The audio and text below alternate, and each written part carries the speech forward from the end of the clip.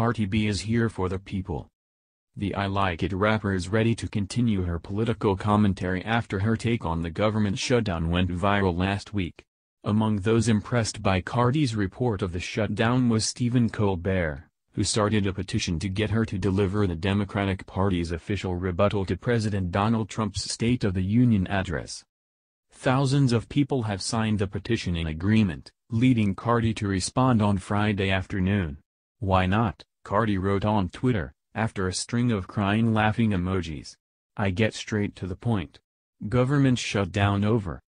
Trump announced on Friday that after the longest shutdown in U.S. history, he and the Senate had reached a deal to reopen the government and give back pay to the many federal workers harmed by the 35-day standoff. Funding for his border wall was not part of the deal.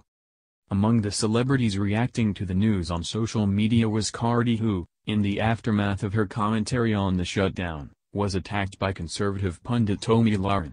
The rapper replied to Lahren's criticism at the time with, "Leave me alone, I will dog walk you," inspiring a Twitter user to suggest that Speaker of the House Nancy Pelosi had dog-walked Trump. "Basically," Cardi added. Cardi didn't hold back in her response to Trump's ordering some federal workers to go back to work without getting paid earlier this month.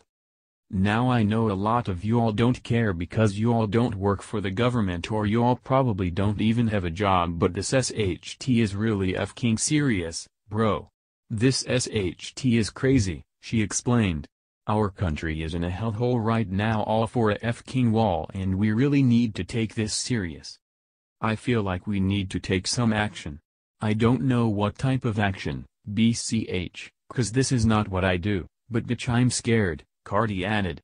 "This is crazy and I really feel bad for these people who need to go to f***ing work to not get motherf***ing paid."